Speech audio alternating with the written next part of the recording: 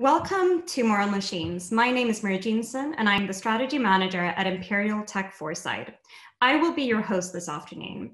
We have an exciting event ahead of us, and I welcome those who have joined already this Zoom meeting.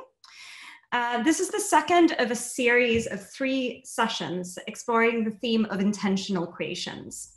It's a virtual conference where we will look at how we can reframe technology and scientific breakthrough for good and create a course for positive technological futures. As Imperial College London, this is very close to our hearts as we constantly work towards applying scientific discovery for the benefit of society. In these sessions, we will explore the future through the lens of cutting-edge research insights from world-leading academics across the college. The virtual conference started last week with the theme of meta-motivations, is continuing today with the theme of moral machines, and then will continue next week with the theme of malleable matter. It is a very broad theme, and we're looking to cover areas such as new material prosthetics, building frugal sensing technology, ethics in organizations, to material resilience. And we will run these Thursdays to inspire you and others to think differently about the future. The event is brought to you by Imperial Business Partners, a bespoke executive platform for global industry clients who want to have an accelerated access to the Imperial College London and our visionary ecosystem of startups and academics. As a platform, it gives us clients a unique approach to problem solving for research-driven industries, creating access to leading expertise, talent, and facilities, as well as insights like today. But for the topic of today, it's all about moral machines. And in this session, we will explore technology and ethics, what is happening now and what we don't want to happen in the future. Our academics will share their research on new interventions, algorithms, and frameworks that may allow us to be more connected, yet mitigate against some of those technological risks to privacy and ethics. These are important questions for now, as technology is interweaving itself further into our lives, such as even accessing the conference today. Misinformation is still at large globally. Facial recognition has notably been pulled back from many key players this week. Ethics, technology, and new frameworks are needed to look for as we work towards mitigating against unintended consequences. Today, we will explore this and answer the question on what interventions and design principles we might want to put in place for a more secure and human future. So enough of me. I want to introduce you to the first speaker of the day. The first speaker is Professor Rafael Calvo. He is the Chair in Engineering Design at the Dyson School of Design Engineering. He has published 3 books and over 200 papers on computational intelligence and its application to health and education. He is currently the co-leader for Leverhulme Center for the Future of Intelligence, and today he will share his research and insight on learning from sustainability to create human impact assessment frameworks for emerging technology and AI. I would now like to pass you on to the recorded video from Professor Rafael Calvo, but remember, he is here live to answer questions after the recording.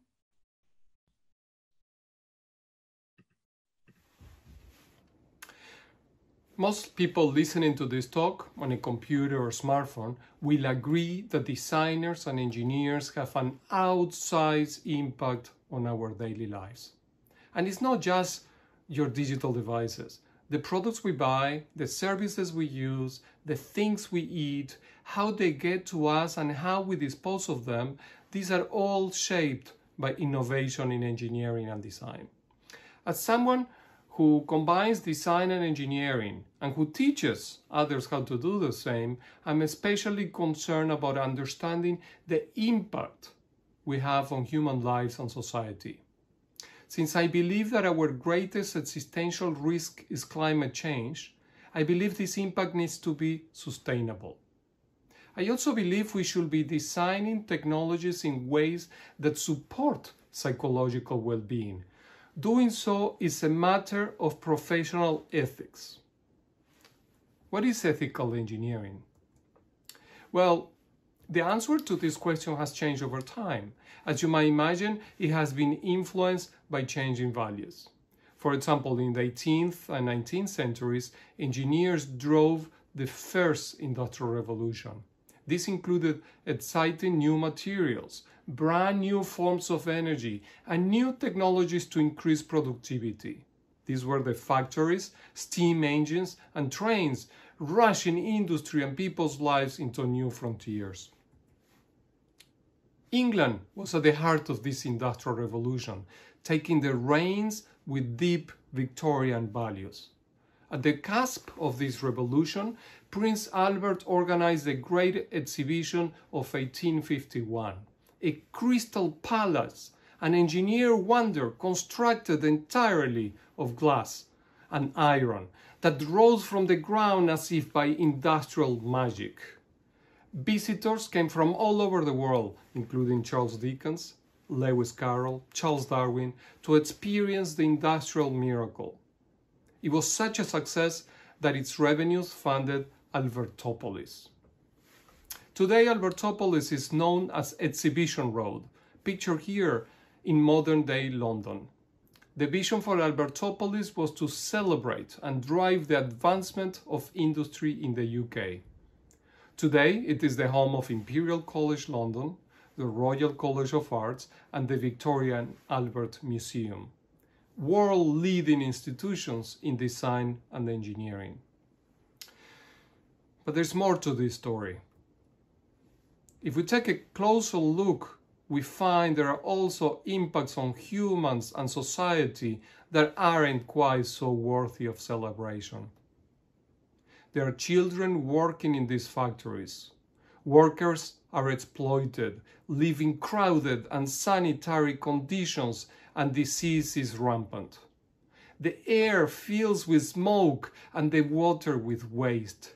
Here in London in 1858, we see Death himself rowing through a toxic river Thames. What values were driving a technological progress that could overlook such massive costs? And could things have been done differently?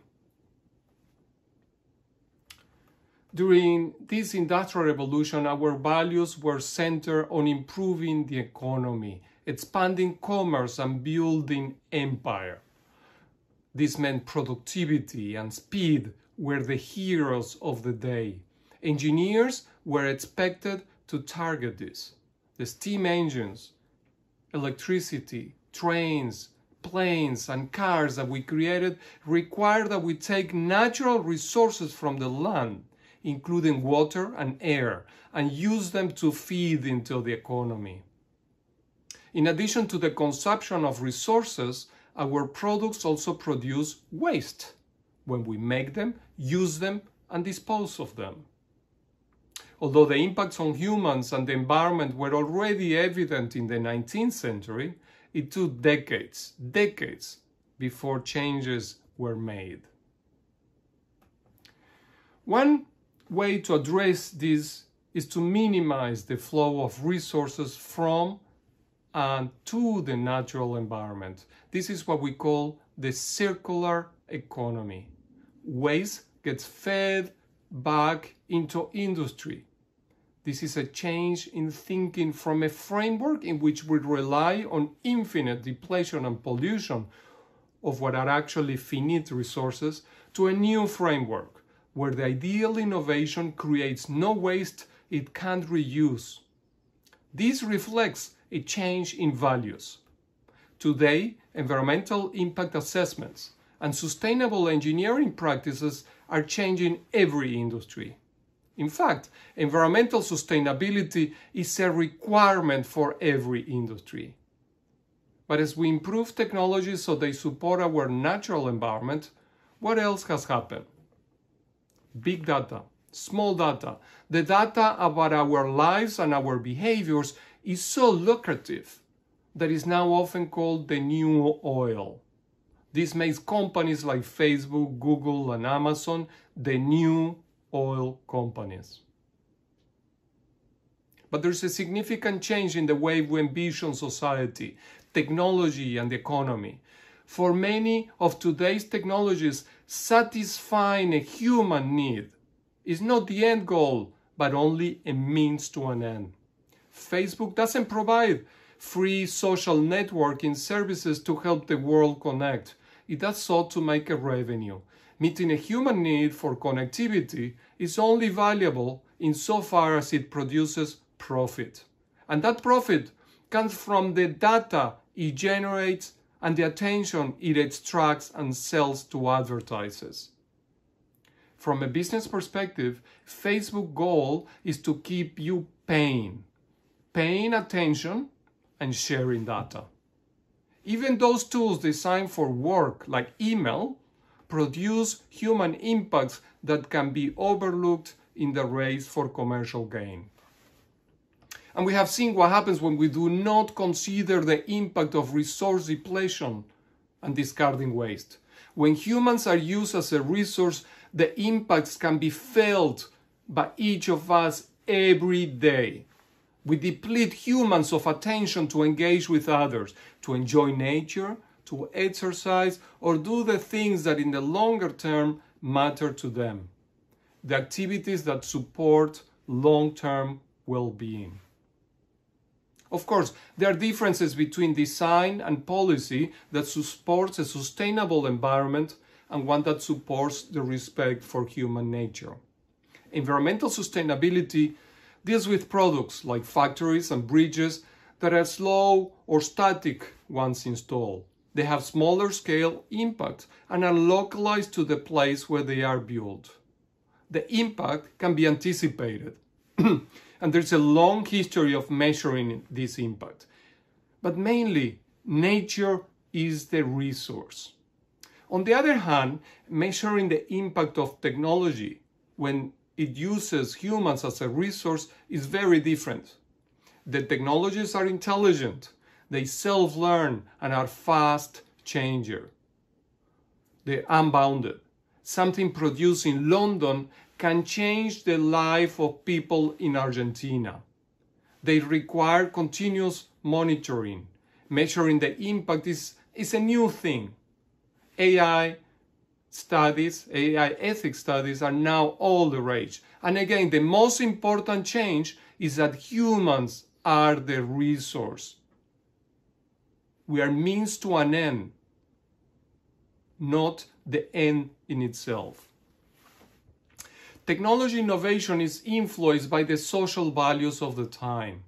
And today we are at a crossroads. Do we move forward towards a world where we fully recognize the impact of technology and demand that it follows our values? Or do we give up, submit to technological drivers, pretend that we cannot change them, and just hope that they will make the world a better place?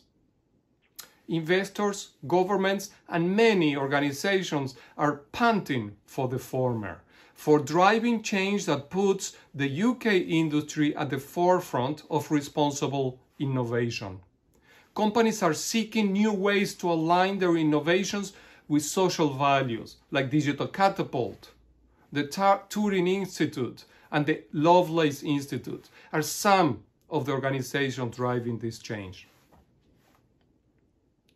As we create technologies that promise to improve people's lives, their health and well-being, engineers need to make similar ethical commitments to those health professionals have with their patients.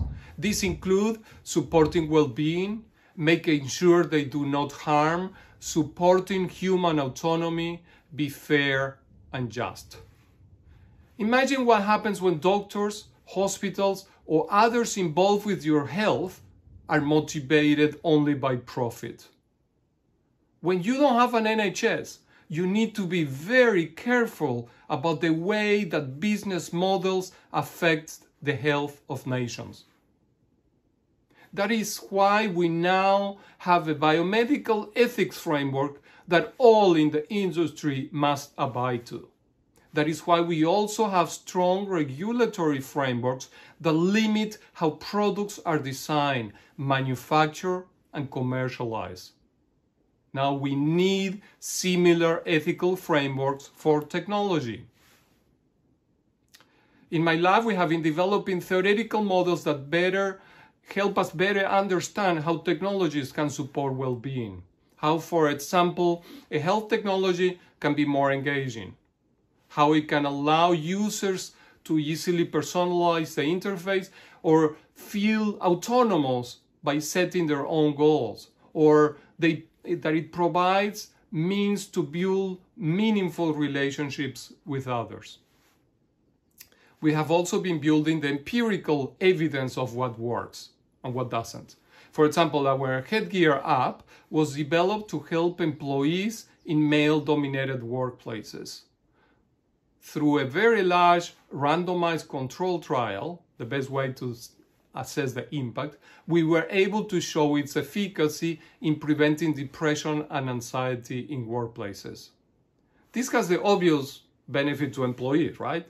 But also to employers, because mental health is one of the biggest causes of illness and absenteeism. So where do I see our relationship with technology in 2040? Well, I also back the horses of responsible innovation. I'm an optimist. In 2040, technologies will support our well-being. They will be tested to make sure they cause no harm. And so they support our sense of autonomy, not controlling us towards someone else's intended behaviors. Technologies will be making the world a fairer place. So how is the world going to be different when this happens? Well, technology that aligns with social values and that acknowledges the impact it has on society will take us to the places we, as a society, want to go. If you're an engineer, a designer, or entrepreneur, take the lead. Show your employees and your customers how you are ahead of the game, how you are willing to hear and adapt to the new ethics that puts them and society above all else. Thank you. Thank you, Rafa. It was a very insightful talk. And it was interesting to hear how you propose to include well-being in focus rather than just some of the more functional sides of ethics and privacy, something that sometimes is deprioritized. So I have a couple of questions that have come in from the audience ahead of this event, and I think I'll start with one of them. So the first one is there a risk that technology change is quicker than policy and regulation, meaning that we won't be able to address new technological issues before it's too late?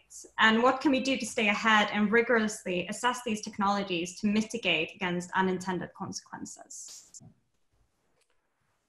Yes, thank you. I do think that that's a big risk. It's a big risk that all governments around the world are dealing with. On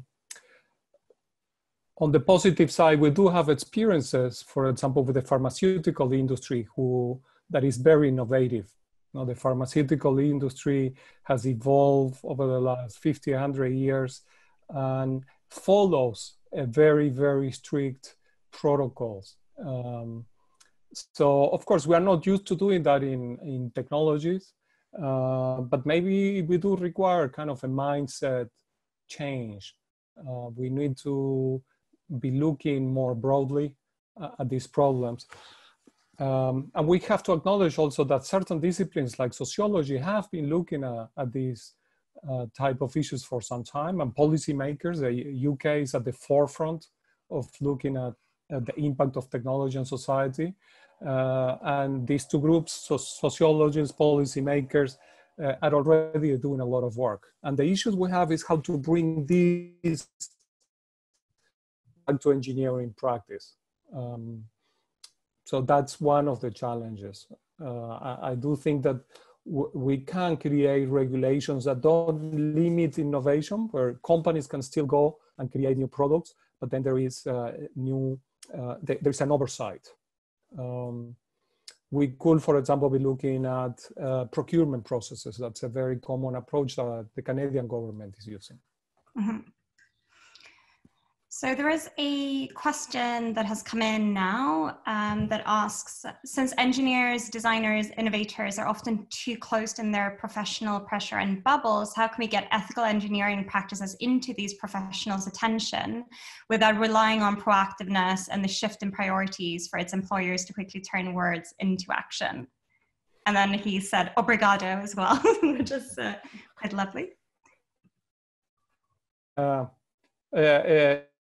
Question, and it's one that I ask myself very often. I think there's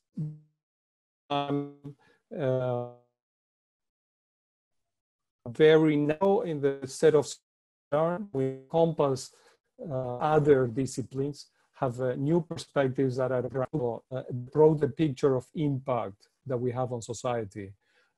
Design engineering, it's a discipline that has that exact perspective. So before coming to Imperial, I was a professor in software engineering, but I find now that design engineering is the perfect framework where students learn to look at all these different perspectives, from understanding psychological impact on users to the design processes that designers can use, to actual engineering, including data science and so on. And then we had another question coming in and said, technology goes across cultures. So how can innovators adapt to differences between nations and cultures all over the world? So different companies are doing this in different ways. Amazon, for example, sells in every country, and they look at certain aspects that are common to worldwide, and there are certain aspects that are customized to the specific culture of a country. So you might have that in Japan, the logistics system is very different to the one that is used in the UK or the US. And that's because the way that people in Japan are used to receiving packages or dealing with customs and the post office and so on. So there are many different adjustments that companies have to do with the functional aspects of each culture. Of course, there is also significant differences in the non-functional aspects of each culture that will have to do with the way we relate to governments or the expectations that we might have about privacy. In some countries, those expectations change. But companies are doing it already, and especially the successful companies are doing it very well. That doesn't mean that they take into account necessarily the values, but they do take into account the functional aspect. So do you then propose that there is a overall ethics model, and then there are the kind of cultural nuances below that as well, or how would that work? Yes, so once you have certain basic ideas that are, I believe, common to human rights, are common, can be understood worldwide, you can use them that I've said to each particular culture. So for example, evidence shows that people seek a sense of autonomy, of being in control of their own lives all around the world. Doesn't matter if it's Asia, or the West, or if it's a young person or an old person, doesn't matter the race. They want to feel that they're in control of their behavior. That's what it's called autonomy in psychology. So platforms that support the sense of autonomy will be respecting the values of anyone in any country. Platforms that control people have the opposite effect. So in that way, I think that a universal perspective about of human nature, I think it's very useful. Of course, there are certain things that are relative to each culture, but for the sake of relativism, we shouldn't throw everything else. Yeah. So I think we've got one quiet, interesting question that has come through from Stephen Cassidy at BT Research, who asks, how do we quantify well-being or societal impact in this new model? and the historical environmental impacts from industry are much more easily quantifiable, how can we give the new model equal weight? There is actually a lot of research in the space of well-being. So economists around the world, in the UK, in Europe, have been measuring well-being and applying that to policy making for some time. The UK was at the forefront of this 10 or 15 years ago. So different disciplines measure well-being in different ways, but they are all relatively well correlated. So economists use what is called subjective well-being measures, and they have big cohorts, samples of people, and they can go and ask what are their, about their quality of life, how they're doing, how they expect to be doing in the next few months. And actually those variables are excellent for predicting the impact of different interventions. I remember reading an article a few years ago where Brexit could be, or the intentions to vote for Brexit were more predicted, better predicted by well-being measures than by things related to employment and so on. So they are really interesting variables that can be predicted with these measures. Fantastic. And are you working on a quantifiable model at the moment? So as a design engineer, I always work with experts in a specific disciplines like mental health. So when you're working with a mental health professional, the measures are things like PHQ-9, that is a measure of depression and anxiety that is quite standard. Again, these measures are so reliable that if you go to the doctor and you're diagnosed with depression or anxiety based on one of these measures, you're going to get treatment. Your insurance is going to pay. Insurance companies don't like to pay unless they are very convinced that that measure is reliable. And according to the clinical model, not being ill is the same as being well. Of course, other measures, like the ones economists use, are very different, but economists use those measures to understand better the impact of their policies. And instead of using GDP, how much money we make, they're trying to move into measures that have to do with what the impact of that policy is on our well-being rather than on our wallets. So this can go beyond changing the technology, the product, actually changing how we look at economy today. Totally. I believe technologies mediate all our experiences. Using Zoom here changes our perception about how we relate to people. Now, in the last 3 months, we have learned that we can build connections with other people through Zoom. Obviously, there are pros and cons, but we can still maintain certain connections to our workplaces that before maybe we didn't expect to. We can do that through this sort of platform.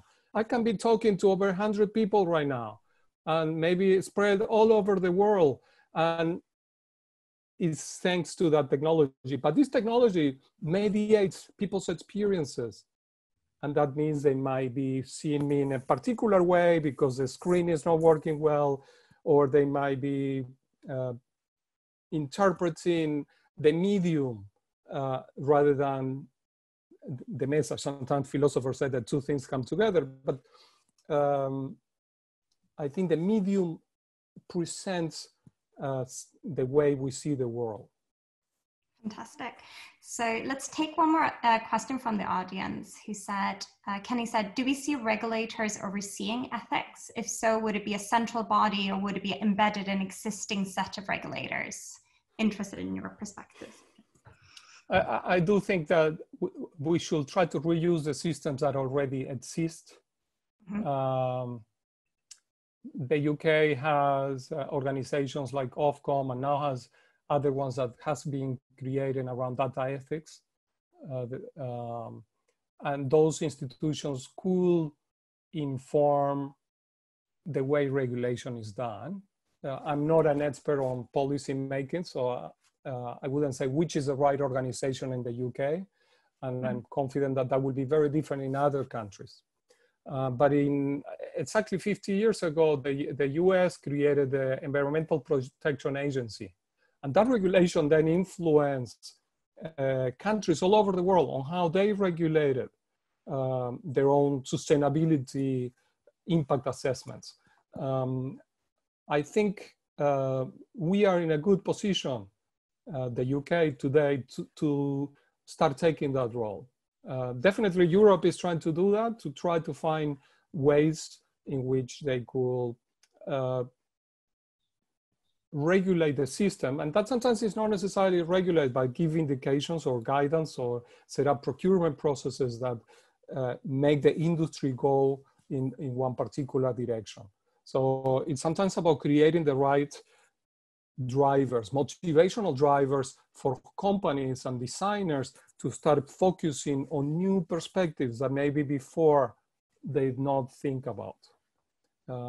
So I'm not sure which is the right organization to do that in the UK. That will change in different countries. It might be a new one, or it might be one that already exists. Ofcom does a fantastic work, for example, on tracking the impact of technology on youth and people of different ages. Maybe an extension of Ofcom will be the right one. Fantastic. And I think we'll do one last question before we end the Q&A.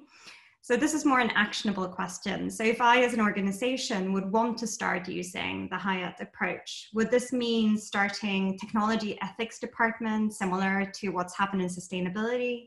How would it look like, and what type of talent would we need to have inside organizations? So it depends on the size of your organization. Large organizations are already doing that.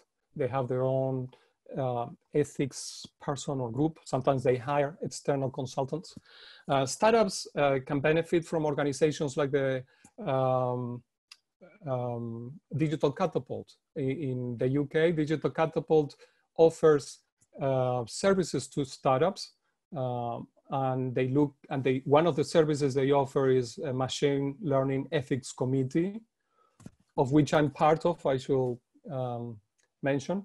And these companies can get advice for free on what are the most responsible approaches to designing the technologies, the AI algorithms and data collection mechanisms, what to do with the data, what not to do, and so forth.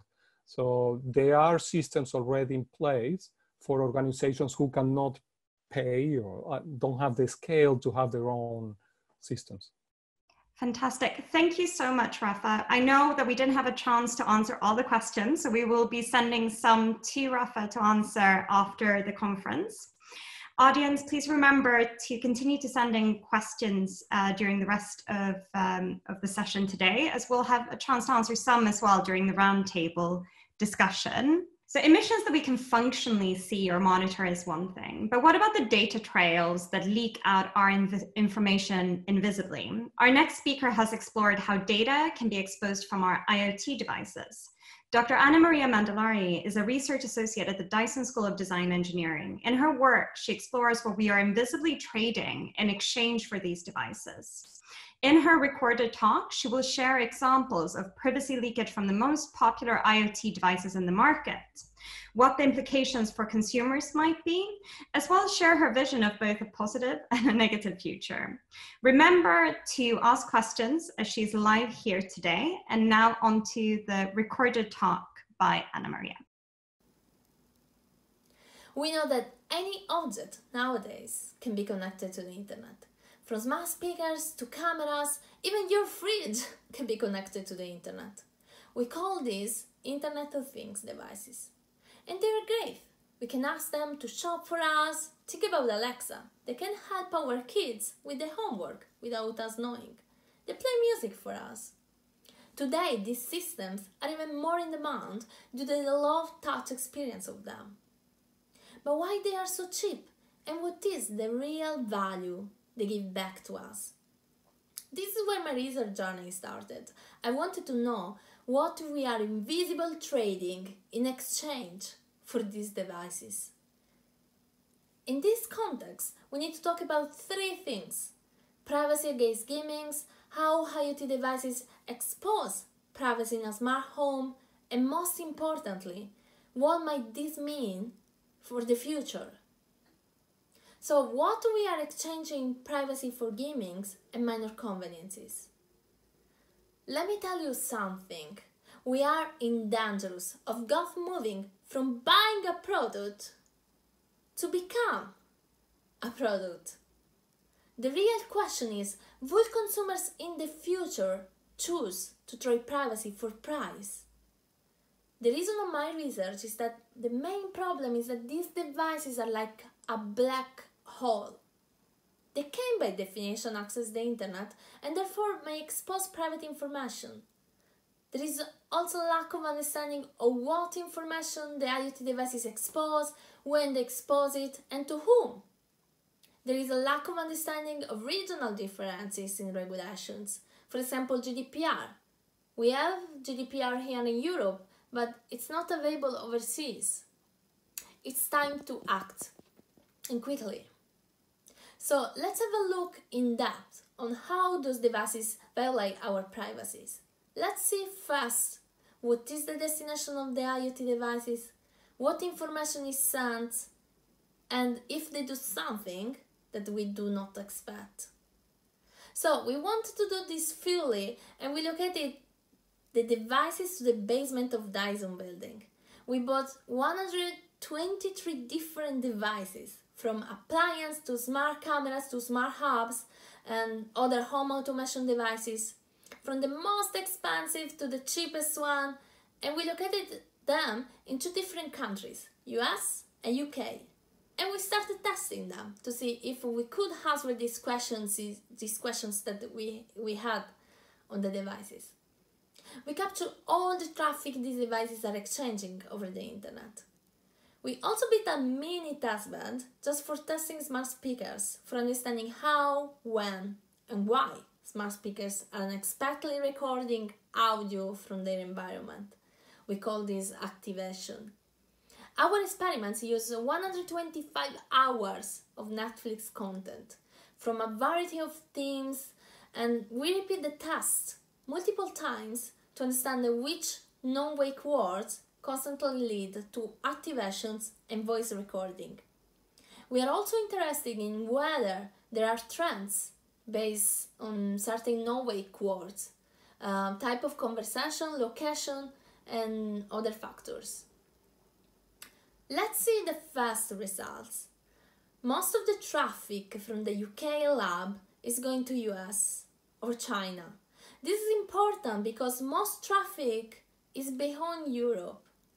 The traffic from many categories of IoT devices is sent outside the testbed's privacy jurisdiction.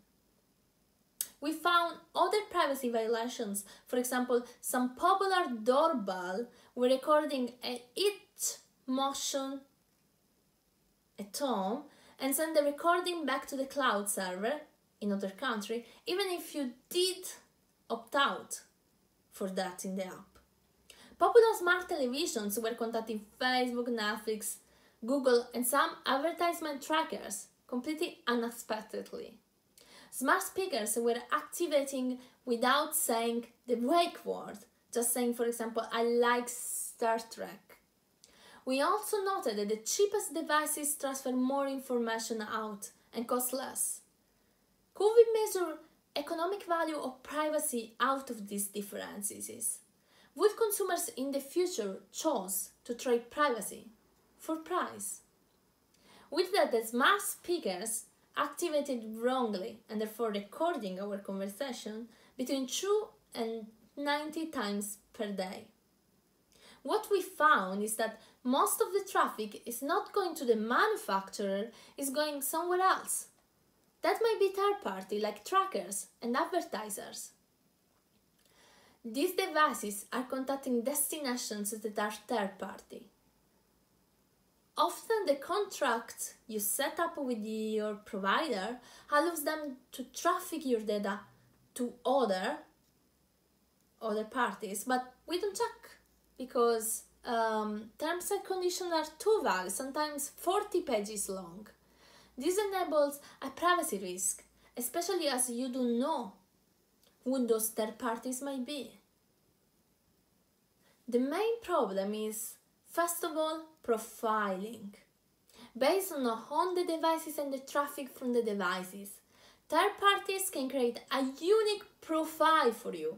Preferences, user interests, it's easy to see what you like and how you can be, in a sense, influenced. So we will have a mass influencing. Think about the Facebook Cambridge Analytica scandal, for example. The voice signal is a rich resource that discloses several possible states of a speaker, such as emotional state, stress levels, physical condition, age, gender, and personal traits. So manufacturer can build a very accurate profile of a user's demographic category, personal preferences, and this may also compromise privacy. When we talk about the future of these devices, we know that the Alexa as it is today won't be there. What happens when these devices become more like cognitive prosthetics, playing a future influence in your life and helping you make decisions about the most intimate of subjects. But with accessing your data, the technology platform will learn your preferences, anticipate your needs and behavior, shop for you, monitoring your health, and help you problem solve in support of your mid and long-term goals. Sound great, doesn't it?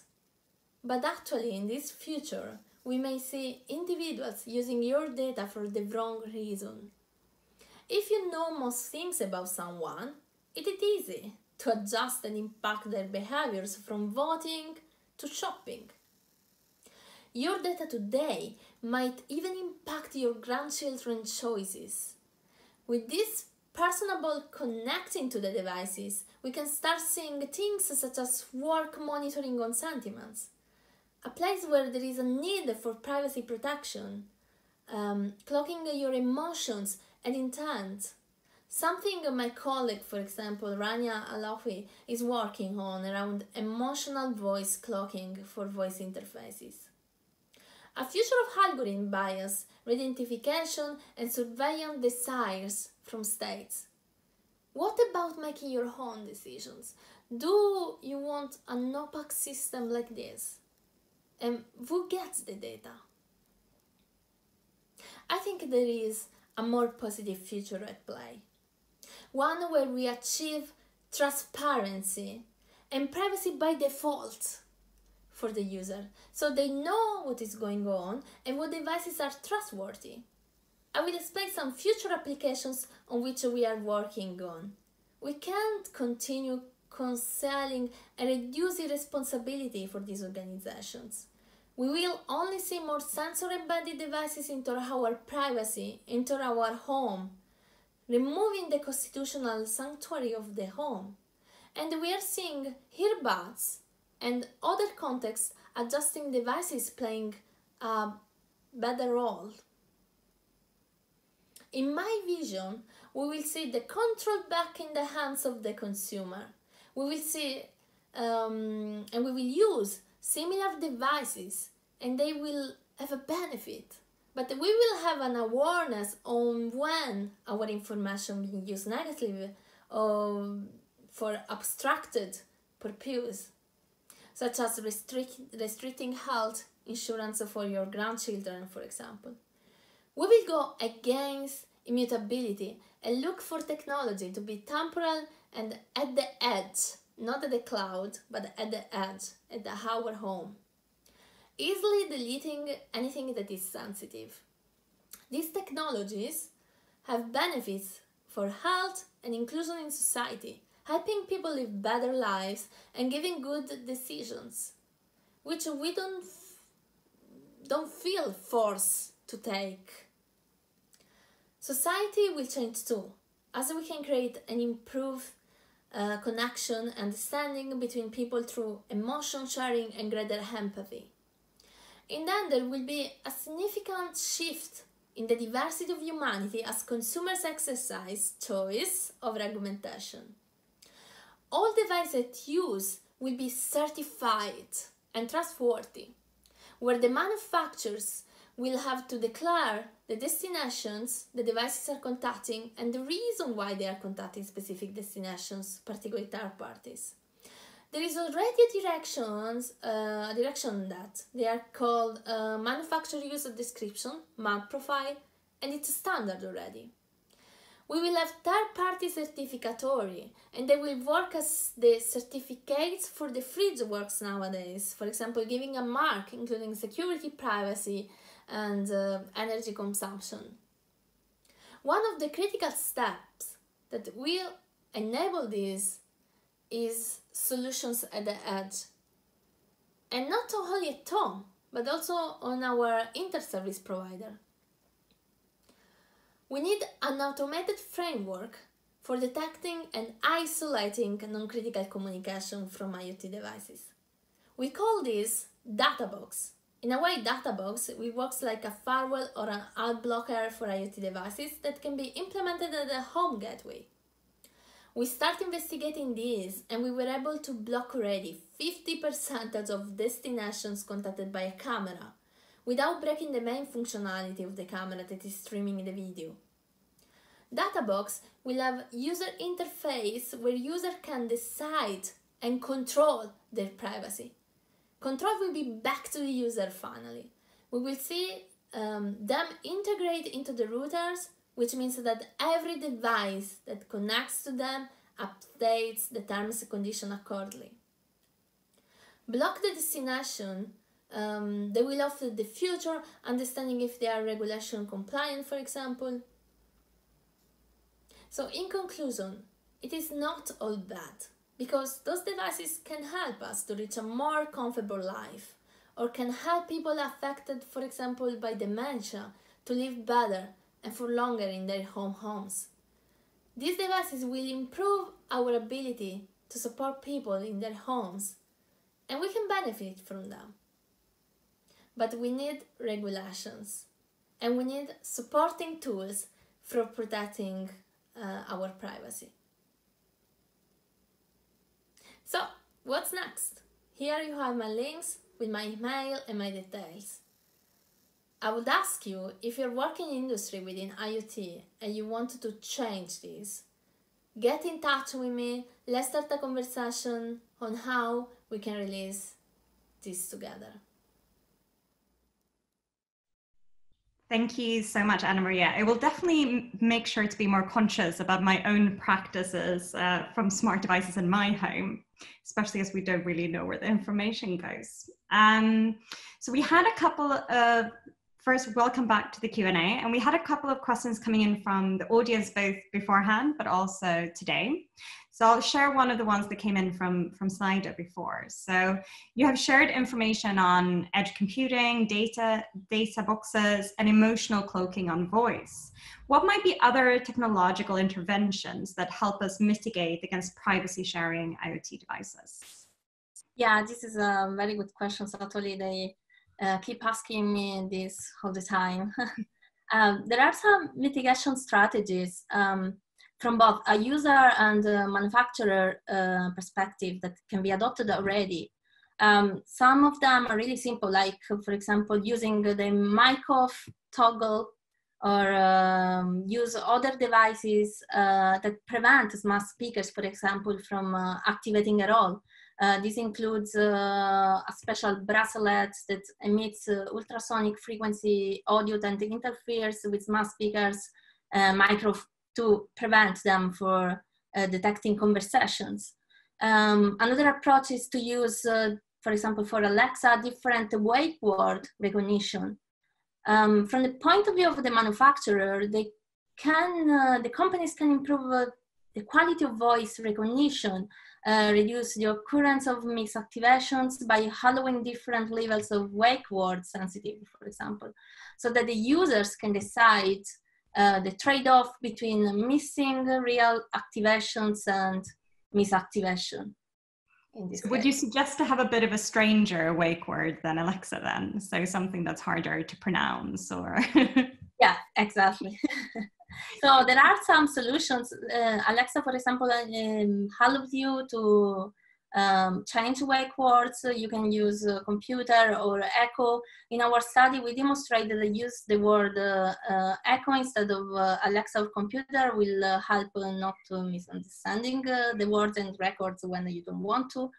But there are also some other products, like there is a startup where you can put this hardware on top on Alexa and decide your own wake words.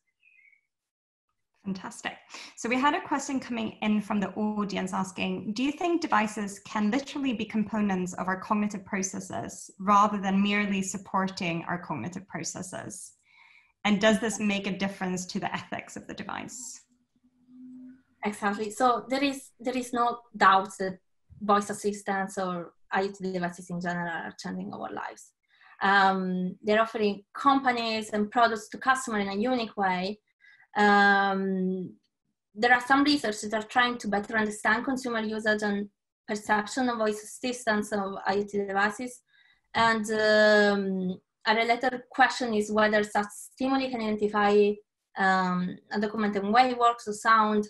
The problem, I think, is that this technology is so new and came to our houses like an explosion recently, that it's not still clear how much these devices are influencing people's behavior and how much they will influence people's behavior in the future. As I say in the talk, like your data today can influence the behavior or the choice of your children. So there is an urgent need, first of all, to understand the behavior of this ecosystem and then its impact on the consumers. Fantastic. And I think something that fits very well with this is the next question that has come in from the audience that is also around trust. So Sandy asks, why does the population seem to trust Amazon more than the government? I'm thinking about security services and backdoors. And then asks, finally, do you have any thoughts on the UK government's dropping of their track and trace app? So we can start with the first one first around, do you have any idea why the population seems to trust Amazon more than the government? Yeah, this is a good question, actually. I think trustworthiness is such a difficult concept. It's a dynamic, time-varying attribute, and the value of which may or may not allow an entity to achieve a trust state at a given moment motivates us to our group of research to define 3 base problem classes around the trustworthiness problem. So we have a problem of trustworthiness on implementation. So this is to answer directly the question, it's not clear why. We need to develop 3 concepts. The first one is trustworthiness on implementation. So we need to understand the trustworthiness of agent upon its first implementation within an operational network or environment. So we need to understand the trustworthiness between machine first. And then we need to understand trustworthiness through lifetime. Trustworthiness is so difficult to measure. We need the tool and metrics for understanding measurements, tracking, modeling, and predicting the trustworthy agents in operation. And we need to recognize that trustworthiness is dynamic. It can change even in different countries. So something that is trustworthy, the definition of trustworthiness in Greece cannot be the same perception of trustworthiness in the US, for example. So it's a good question, but it's not clear. What we need and what we are working on in my group is developing tool for even measure trustworthiness. And I guess it goes back to some of the conversation that Rafa had as well around culturally in different regions and markets. As you said, trustworthiness might mean something completely different. So really understanding that kind of cross-cultural change as well. There was another question that came in that asked, should every company offering products disclose detailed information on the use of consumer profiling and how the data is collected? Yeah, actually, this is a very good point, and it's already a reality. It's already there. In fact, the IATF developed the manufacturer user description standard. It's a standard already, RFC 50/80. And in my vision, so I think this question came out before I was describing data box or third-party certified, because that answers exactly this question. So not only a manufacturer will share the MAD profile and will share data on how they are contacting parties and why, the kind of protocols they're using. But in my vision, in the future, we will have also third-party certificatories. So Databox and Databox will also be able to talk with other Databox and learn on a particular device, for example, we using a crowdsourcing system, just to give you an example. But yeah, this is a great question. It's already there. It's we are discussing this in the IATF. It became a standard. The problem of the internet standards is that since there are no regulations, nobody will use it. So MAD profile, that is like this manifest that devices has to advertise on the kind of destinations of things they're doing with the data. It's there, it's a standard, but no one of the 123 devices that we have in our lab are using it because it's not a regulation. So we have already this tool. What we need is more regulations for making it real. Do you think it's also around creating consumer demand for these data boxes in the home, that it's about maybe creating the awareness? Yeah, exactly. So what usually convert a need to a regulation is when the concern that is broadcast by people.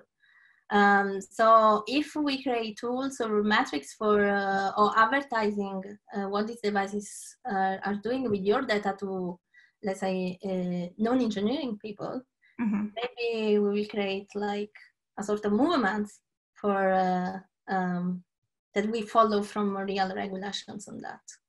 Fantastic. And we have a question here that follows and more talks about the company responsibility.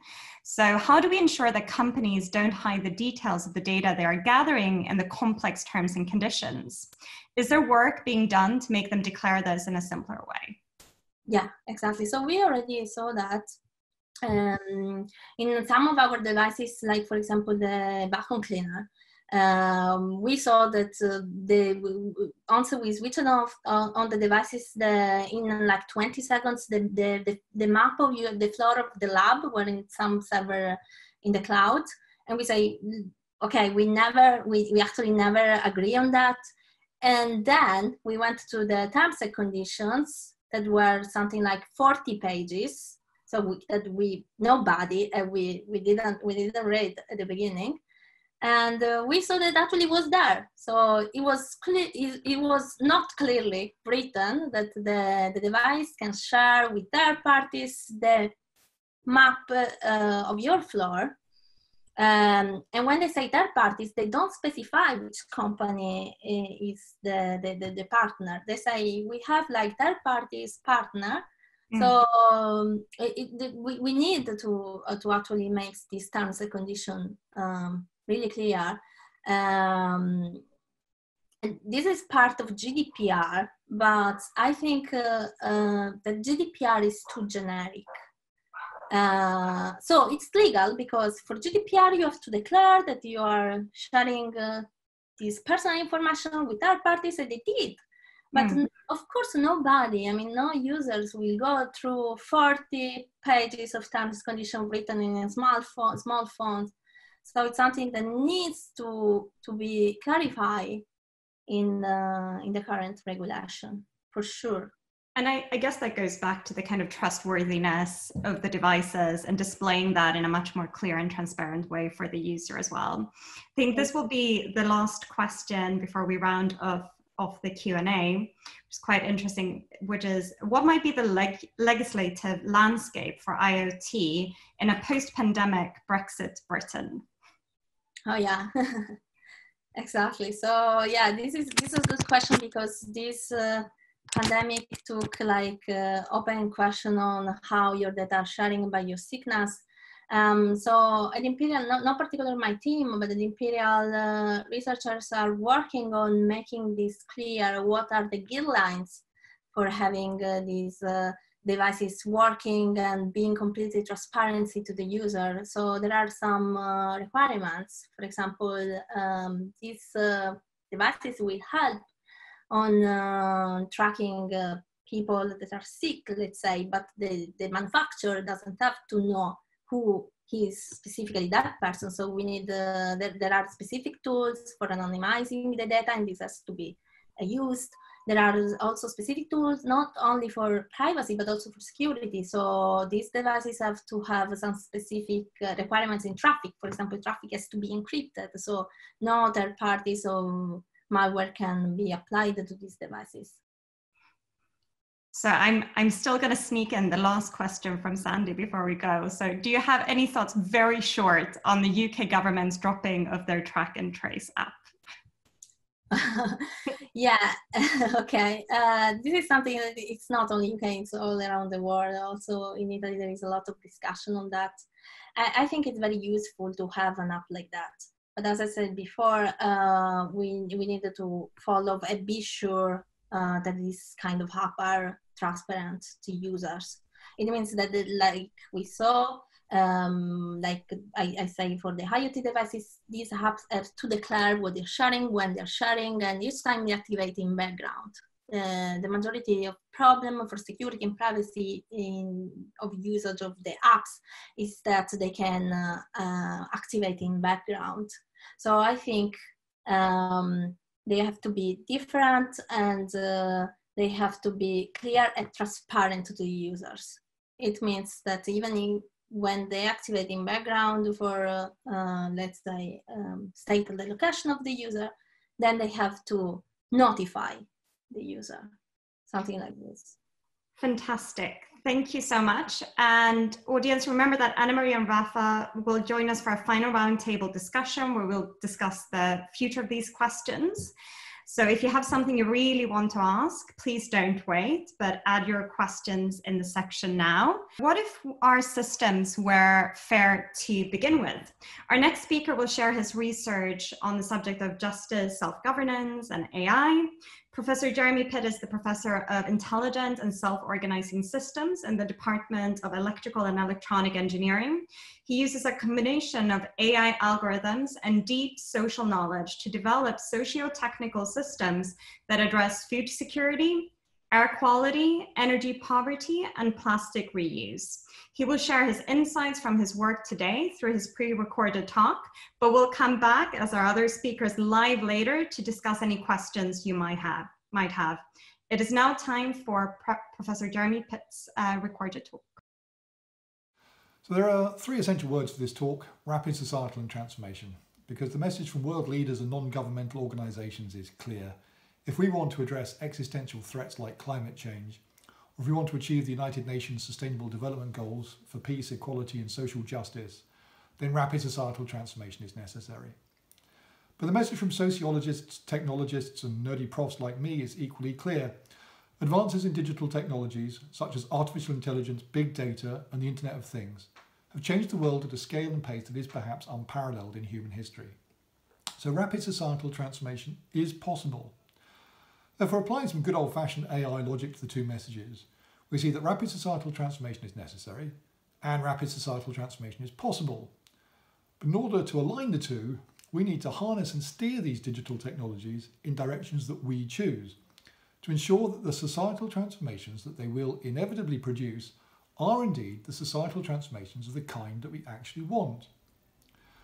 So to harness and steer a digital technology, we need to examine what artificial intelligence can do for us, which we do want, and then to examine what artificial intelligence can do to us and which we don't want.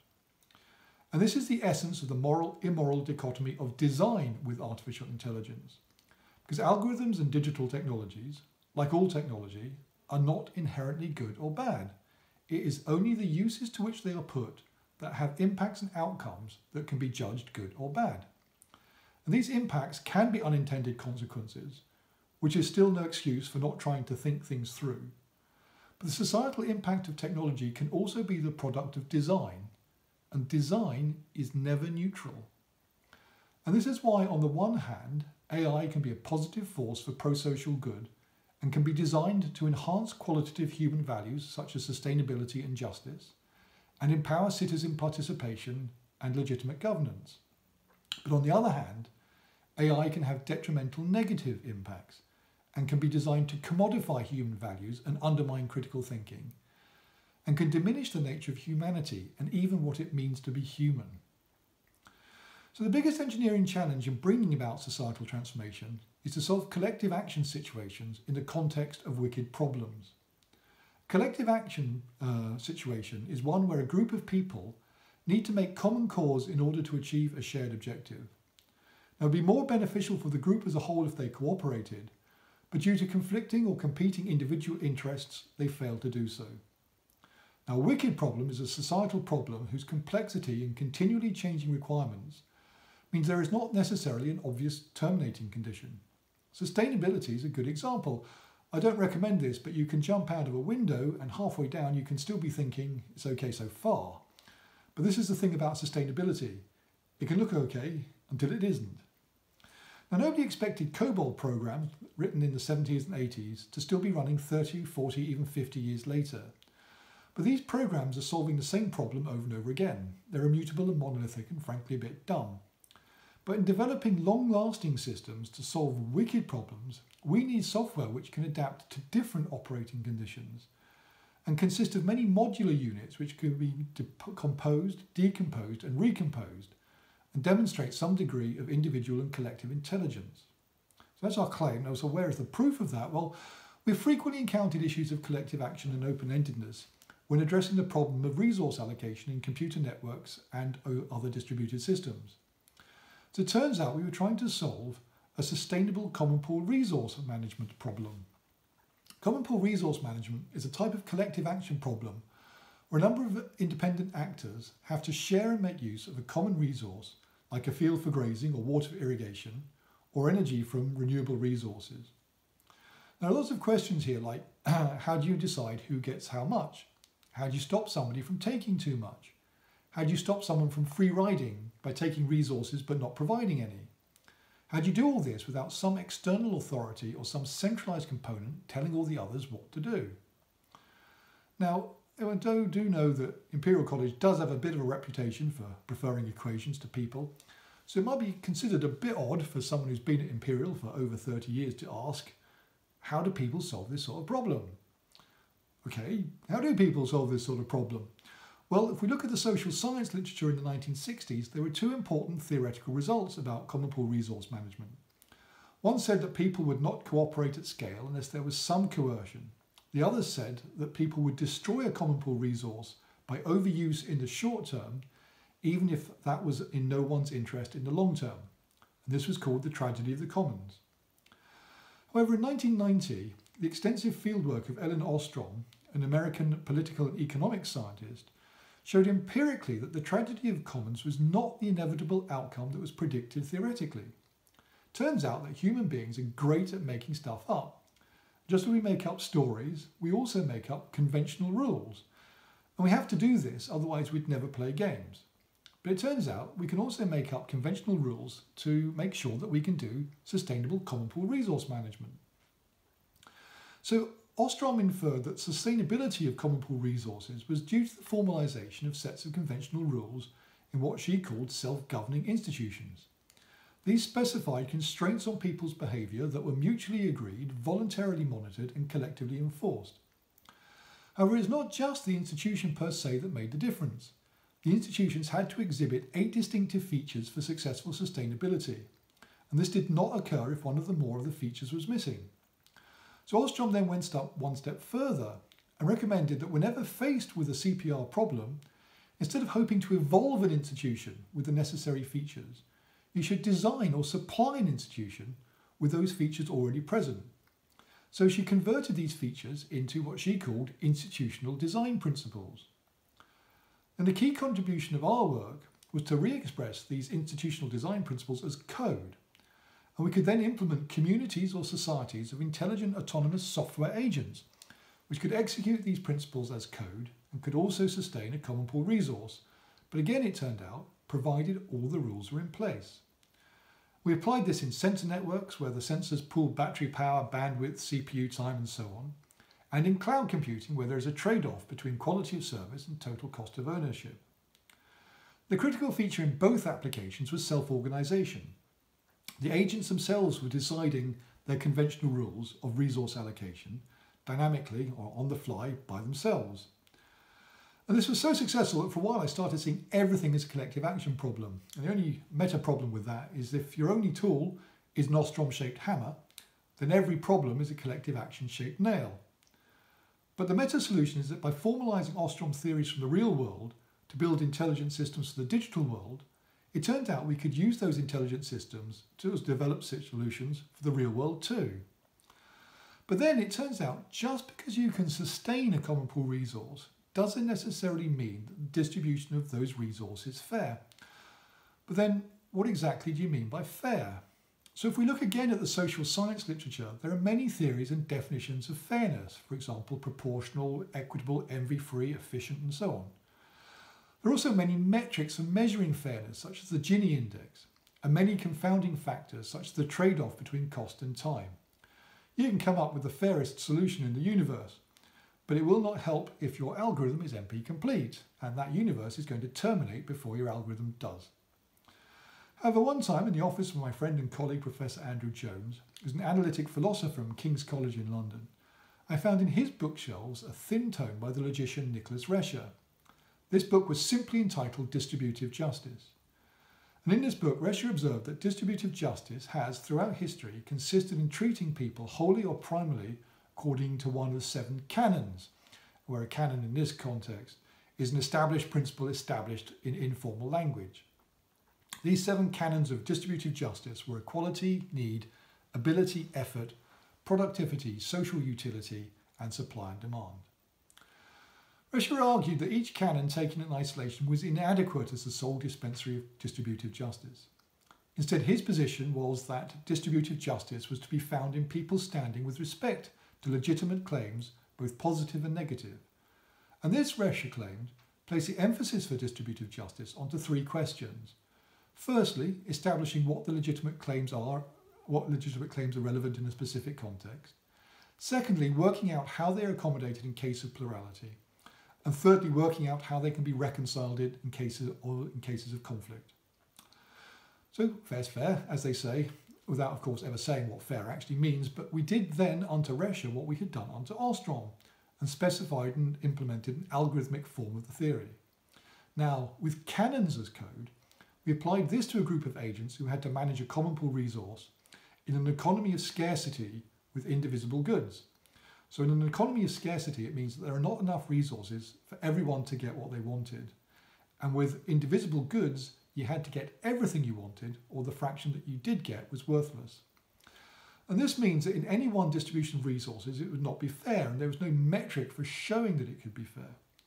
But we showed that with agents that could self-organize according to Rescher's theory, when you had a series of resource distributions computed one after the other, each of them could be separately unfair, but it could be worked out to be fair over time. So now we have a system where we can change the rules to make it sustainable, where we can change values or the weight that we put on values to make it fair. But then we start running into well-known problems from legal and organizational theory, known as the paradox of self-amendment and the iron law of oligarchy. The paradox of self-amendment, as termed by the philosopher Peter Suber, says that if a rule has an amendment clause, can that clause be used to modify itself? So the rule says, you can always change this rule, so does that mean you can change it to, you can never change this rule? Second problem is this iron law of oligarchy, as posed by the sociologist Robert Michels, which states that in any organisation, if insufficient attention is paid to the process and outcomes of self-modification, then it will inevitably be taken over by a clique who will run it for their own interest and not in the common good. And this is what we call the dilemma of the rules. On the one hand, the rules have to be sufficiently unrestricted to allow freedom of collective action. And on the other hand, the rules have to be sufficiently restricted to resist the iron law of oligarchy and prevent the paradox of self-amendment. And this is a question of governance. So the West is the best, as we know, so the best system of governance is liberal democracy. And democracy is a bunch of Athenians doing one man, one vote in the agora, right? Wrong. So Professor Josiah Ober, who's a political scientist and classicist from Stanford University, tells a very different story. Ober showed how Athenian democracy massively outperformed its rival city-states economically, architecturally, militarily and diplomatically on a number of independent metrics, despite a relative parity in territorial size, population density, level of cultural development and availability of mineral resources. And Ober attributed the exceptional success of Athenian democracy to the greater social benefits derived from high levels of cooperation. And this was based on the Athenian superior capacity for resolving public collective action problems. And this was a product of special features of their participatory and deliberative model of self-governance. One of the most important of these special features was the distinctive Athenian system for organising useful knowledge for socially productive purposes. So of course, I tried formalising that Athenian system in an algorithmic framework for automating what's called interactional justice, showing how partial knowledge and subjective assessments can be aggregated into collective knowledge and an objective assessment. And this enabled a form of reflexivity. A system could reflect on its own performance and decide if self-modification of rules is required or not. Moreover, Ober had another theory, a theory he called basic democracy, as opposed to liberal democracy. And the essence of basic democracy was to work out how a group of people could self-organise themselves to avoid tyranny in all its various forms. To do this, he worked out and described a thought experiment called Demopolis. Now, Demopolis imagined a number of people with a preference for avoiding tyranny who were given an island or a city-state and asked how would they go about establishing a robust, long-lasting and legitimate form of democratic governance.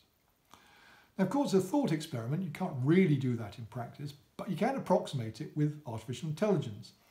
And this is what I did. I wrote a simulator for the thought experiment and showed how a group of intelligent agents could design and implement a basic democracy. And one of the conclusions that followed from this work was the idea of democracy by design.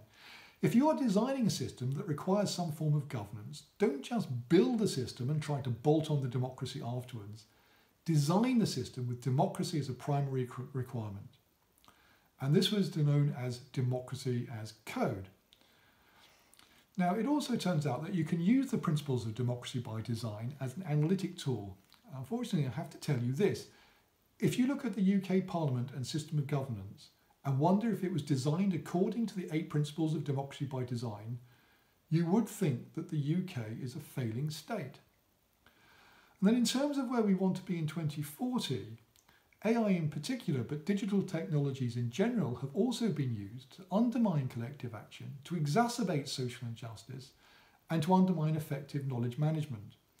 And as I said, to diminish the idea of what it really means to be human. Because when we look at collective action, what do we see? We see the private ownership and control of the means of social coordination and peer production and digital innovation, with little public oversight, little accountability, and no transparency. And this has led to a global monopoly of just a few platforms, each of which dominates a sector of commerce and social life, and also led to what we call the privatization of invention.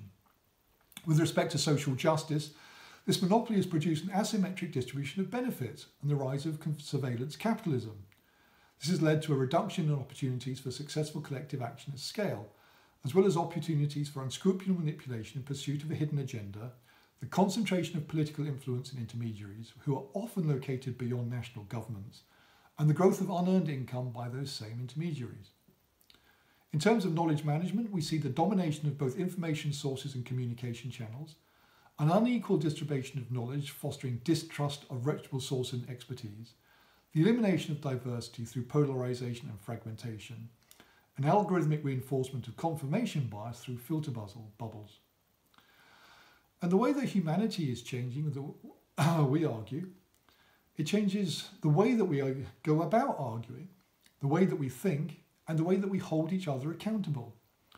For accountability, I've talked about DDoS, and this isn't an acronym in this context for distributed denial of service. It means deliberate denial of satire.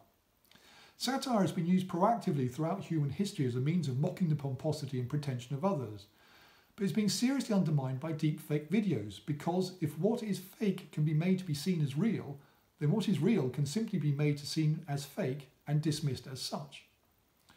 When it comes to outsourcing cognitive and critical thinking skills, we are doing this all the time to voice-activated virtual assistants. Draw your attention to the article by Jeff Robbins with the analogy of the jewel wasp, which injects its prey with dopamine while it lays an egg which hatches inside it. It doesn't have to be like this. Let's suppose you're aware of a burning issue of social injustice or climate change. For example, inequality in food distribution, how supermarkets and restaurants throw away unsold food, but some children, people in homeless shelters and women's refuges go hungry.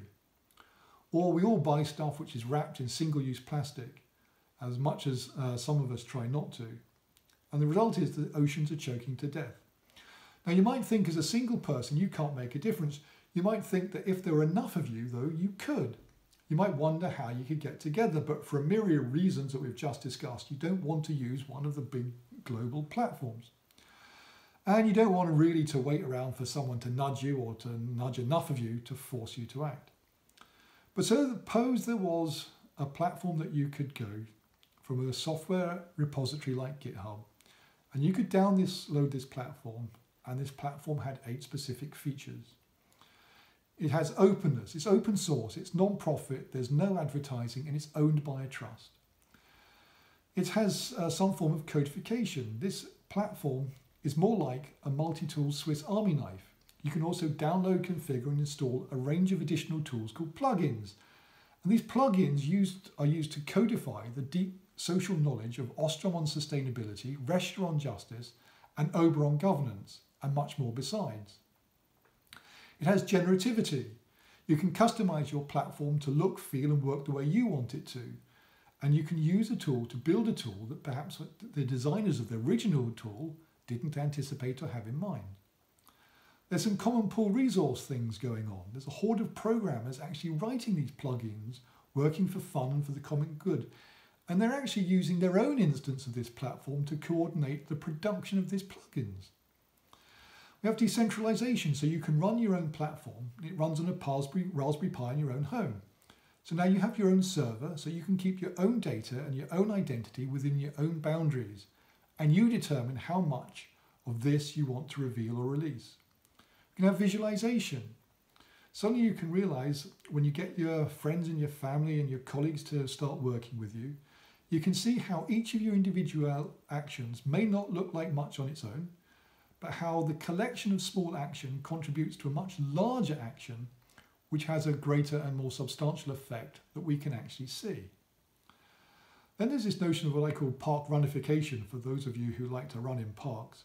Somebody else sees your platform and they see the good that it is doing. And they think to themselves, well, I'll have some of that. And they can, because something else you've done is that you've uploaded your customized version of the platform back to the repository. And these other people can download it from there. And you've performed a public good again because you've lowered the barriers to entry so that other people can get going quickly and easily. And finally, it's all transparent because all the protocols and programming interfaces are open and standard. You can belong to many different platforms but access them seamlessly, all from the same app. And in the sum, there's an ecosystem. Anyone can link to your platform and so can many more. Before long, we have an ecosystem of these platforms. And then no one can own this because no one can buy the ecosystem. And this ecosystem of platforms can help us protect our own ecosystem, protect ourselves, and protect our environment. So ultimately, this is the vision, and this is the platform we're developing. It turns out there are many theories from the social sciences, and those theories offer a deep repository of human knowledge. What we're trying to do is turn that knowledge into logic, and then turn that logic into code, and turn that code into platforms that people can use for sustainability and social justice. Now, it turns out that the last wave of logic-based AI ended in the mid-1980s. The new wave of interest in AI and machine learning started around 2015.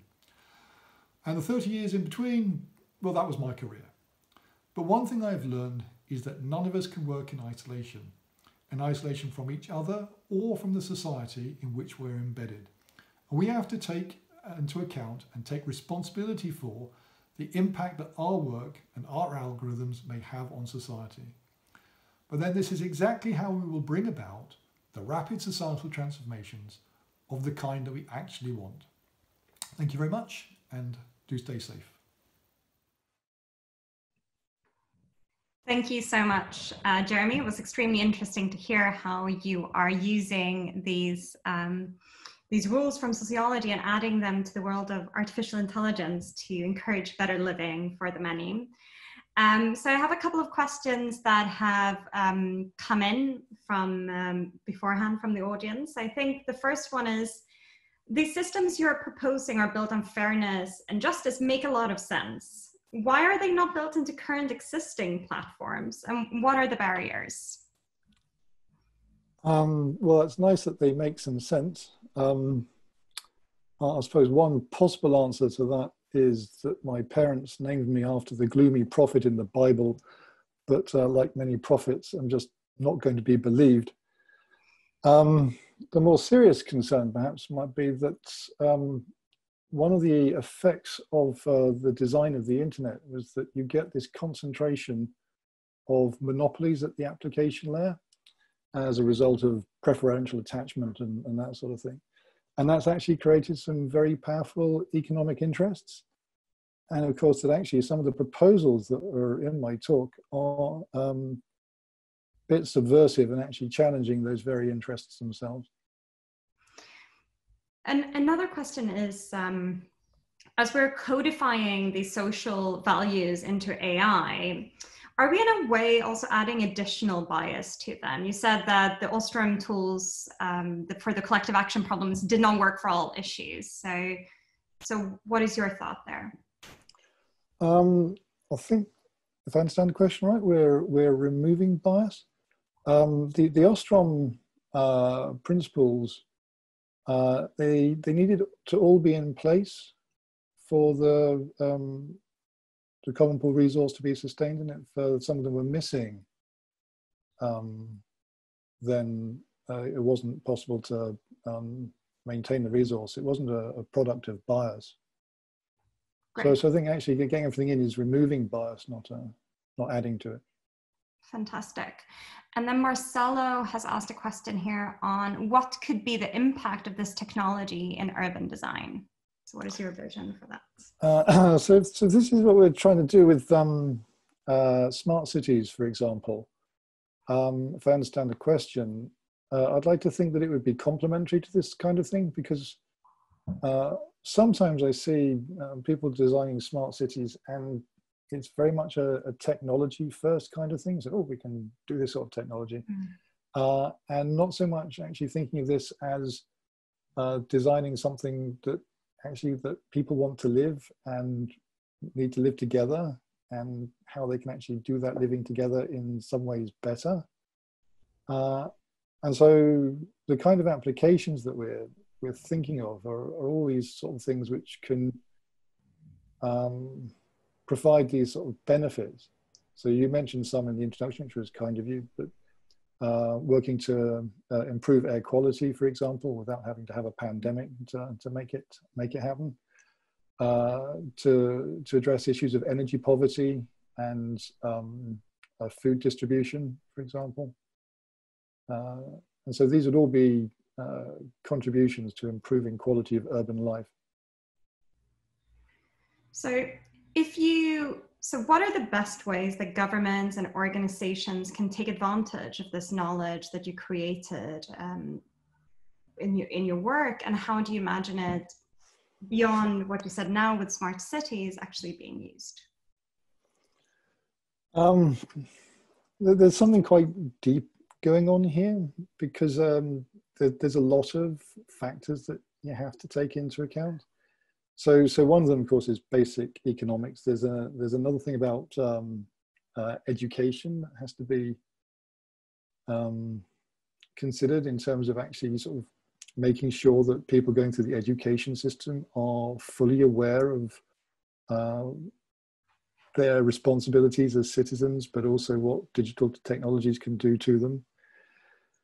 There's something quite lacking in terms of the checks and balances at quite a high level, because one of the things that we're seeing is the aggregation of sort of almost unearned economic power, which is beyond state control. But at the same time, we're also seeing an aggregation of state power that is beyond citizen control. And so you have a significant problem when you have weak national governments which are not able to enforce taxation in a strong and systematic way. Fantastic. And I think we have another question that's coming. So it's from Stephen, who says, looking at the analogy between governance of societal systems and the more micro governance of largely unsupervised self-learning systems, could your methods inform how we delineate the parameters that the self-learning systems are allowed to learn and act within? And can the human intent behind defining this be codified into the structure?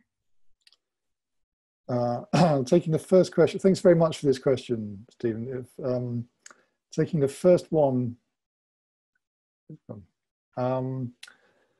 there's something very interesting, something that we refer to as reflexive governance.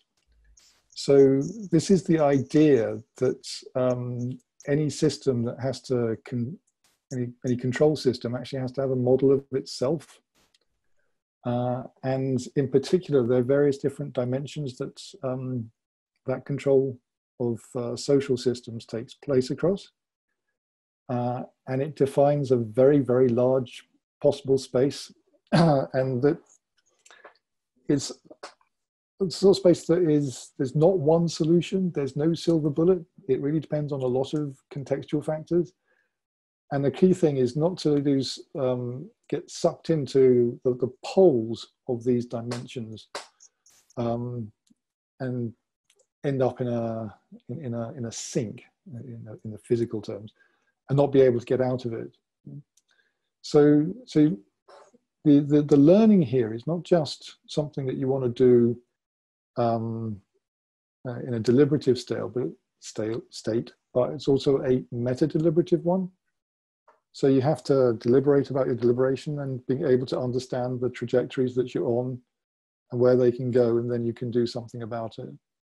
So that's how I could see the algorithms for machine learning and self-learning here.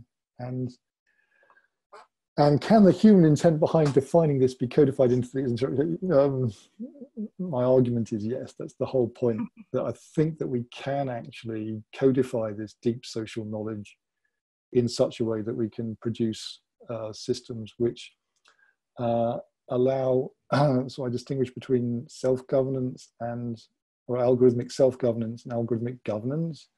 So algorithmic governance being the idea that the machine determines a set of options and we, the users, are restricted to choosing between them.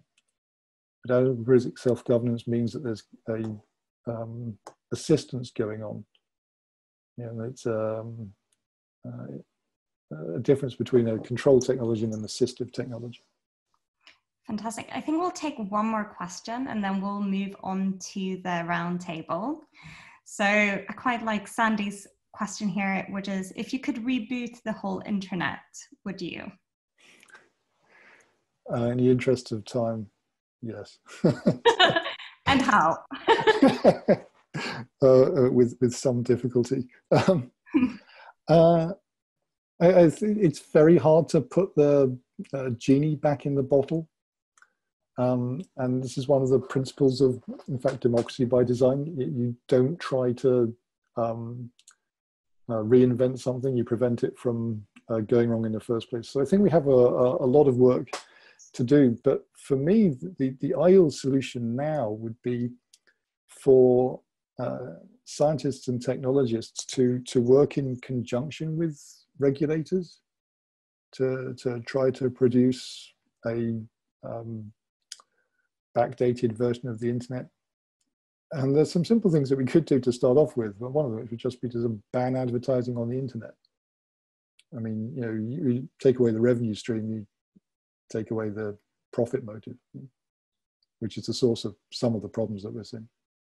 We had someone at Tech Foresight last year proposing to pay more for the internet, so we didn't have to have advertising.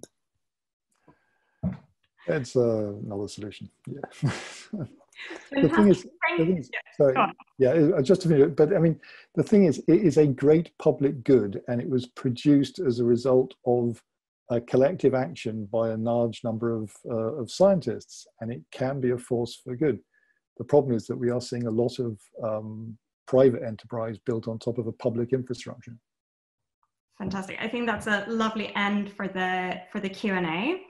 So it's now time for the roundtable discussion, and I want to welcome back Rafael and Anna Maria for a very short roundtable discussion. I actually think we had one question here that I think really concerns both Rafa, Jeremy, and Anna Maria's work, which was, let's wait for Rafa to get back on.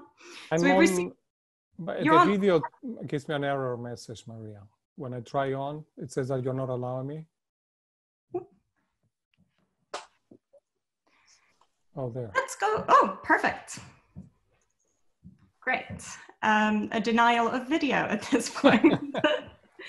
So I think Matthew's question is quite nice to start with, which was regarding well-being measurements as discussed by Rafael. Are there benchmarking studies that compare levels of well-being and the impact of emerging technologies like AI from 10, 15 years ago with today's level of well-being?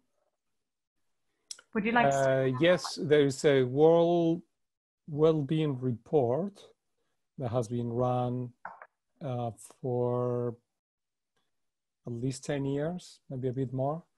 And that will have questions about technology and so on. Of course, the effects are confounded with local changes in the different countries, right? Maybe the question goes into what is statistically the impact of technology on our well-being. And I think that's very difficult to measure because society and technology move together. So it's kind of related to what Jeremy was saying before. Our social values change the technologies, and the technologies change our social values. So it's very hard to separate the two. And therefore the statistical measures are very hard to produce. But yes, there are measures of well-being that have been used worldwide for over 10 years. Fantastic. And I think, Jeremy, you wanted to add something to that as well. Yes, thank you. No, I agree with what Rafael said. I don't personally know of any report or study that does this. But I think it is quite clear that the levels of mental health problem, especially amongst the youth, is increasing quite dramatically. And certainly some of the behavioral psychologists that I know attribute quite a bit of that to the idea of some form of dependence on their digital technology. And it's quite hard because it's somewhere on the spectrum between a habit and an addiction. But there are clearly problems that are being caused, especially amongst young people today. Anna Maria, have you seen any in terms of the work that you've been exploring around, especially IoT devices, which is an emerging technology that more people are using? Yeah, actually, specifically for solve this problem, no, but we are working on that. So it's clear that the technology will continue to drive or shift consumer behavior, and what we need. So these devices are there for proposing to do something. And what we need are specific tools for defend ourselves. So they are not there yet, but we are working on that. Fantastic. We got a really interesting question in now, which is, if you would guide and teach a technologically illiterate person on technology and mainly privacy, where would you start? Where would you focus on? Would that person need to know how to read code to be able to properly understand the data flow and its destination? Anna Maria, would you like to start on that? Yeah. So I think that so a person that's completely white in terms of technical details of internet protocols nowadays won't be able to understand what is going on in his home. This is why we are working on this data box or this hardware that you can put at the edge, so in your home, in a way that the user will have a completely transparent view of the internet traffic. So the internet traffic that is now sort of bits stream will be translated in something that is like GUI for users. So yeah, specifically now there are no solutions for this, but in the future we hope that we can give the right tools for users to do that. It's quite interesting because things are becoming almost more covert and hidden. So the kind of exploring the data flows would be quite interesting there. Rafa, do you have anything to add to that at all? My issue sometimes with privacy, or the way I see privacy, is that it's important as a way of keeping control of our own behaviors. So where it becomes an essential right that we should all have is when the data is used sometimes surreptitiously to control our behaviors. So when it's used for us to buy more or vote in a particular way, and this is done in ways that we don't understand that it's advertisement. So privacy nowadays has huge implications on the way we behave, no? Because when you sell people's data, let's say your credit card data, transaction data, to a company that will advertise, that will influence your behaviors in ways that you didn't expect. No? It's very different to advertisement that is clearly advertisement. When you have a market of data, you don't know what they're using it for. So it's very hard sometimes for you to feel that you are behaving independently of what people are, of these other pressures. So I think you don't need to understand the technical aspects. You need to understand why privacy is important. And I think that's something that sometimes we can tell, we can feel. Now, when you go to a certain newspaper and you get advertisement for a search that you did last week, you can see the connection of how your data has been used to target you directly. And sometimes inside yourself, you feel, ooh, I've been manipulated, or that feels freaky. And sometimes we talk about it, like, I think that's something that we can all tell without being technologically savvy. Jeremy, do you have anything to add to that at all? Just briefly, it's a very good question. I mean, of course, where would you start? I wouldn't start from here is the usual thing. But we've talked about the democratization of devices. So in particular, that the devices should actually work on behalf of the user, not the person that's selling it to you. Certainly a democratization of data so that it shouldn't remain the preserve of political, scientific, or corporate elites.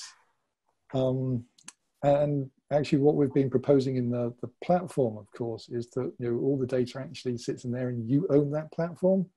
And so then the issue of privacy doesn't come up, except to the extent that it is negotiated by the people on that platform themselves to say, this is what we're proposing to do. And then you also have a much more symmetric balance between the benefits that you can get from the data and those that are benefiting from it. Fantastic.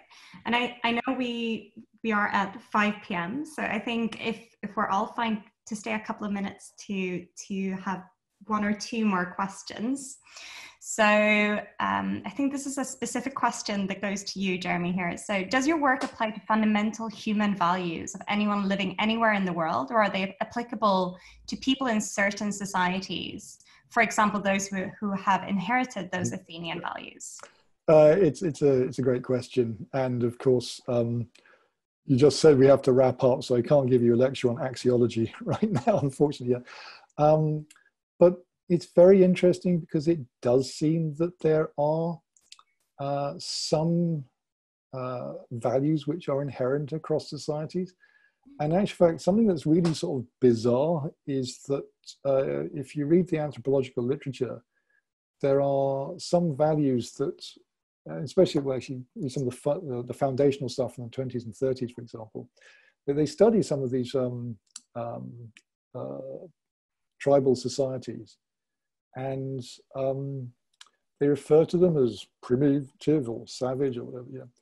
But actually they have means of organizing themselves which are really rich and deep in meaning and maximizing spiritual well-being.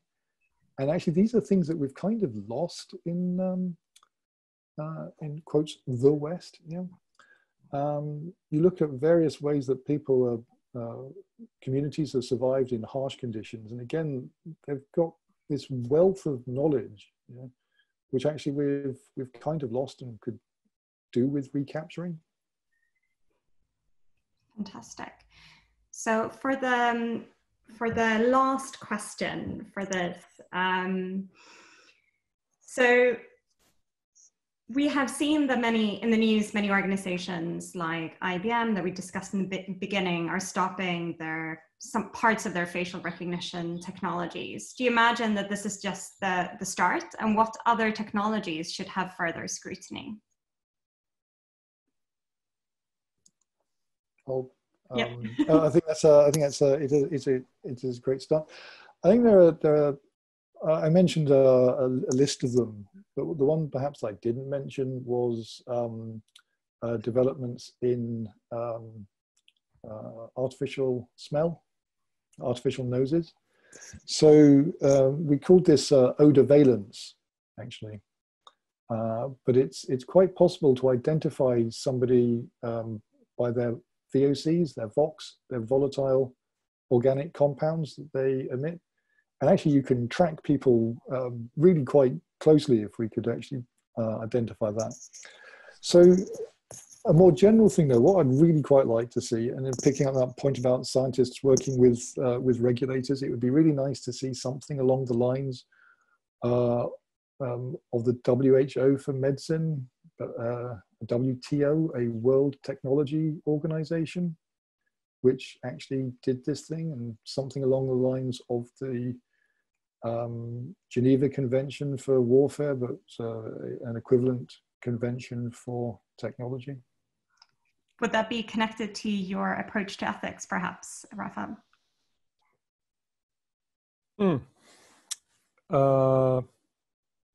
Maybe. I was trying to connect it to the issues of autonomy, but I will pass it on to Ana Maria, so I think a bit more.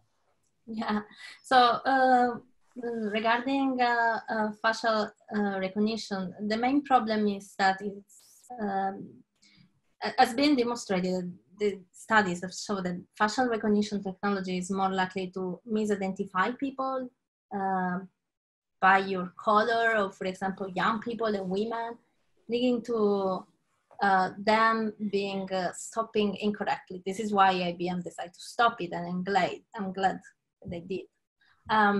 There are other technologies that I describe in my talk that are already leading to the same issue, like voice recognition, that may lead to the same problems of create discrimination or companies try to understand your level of stress just by your voice.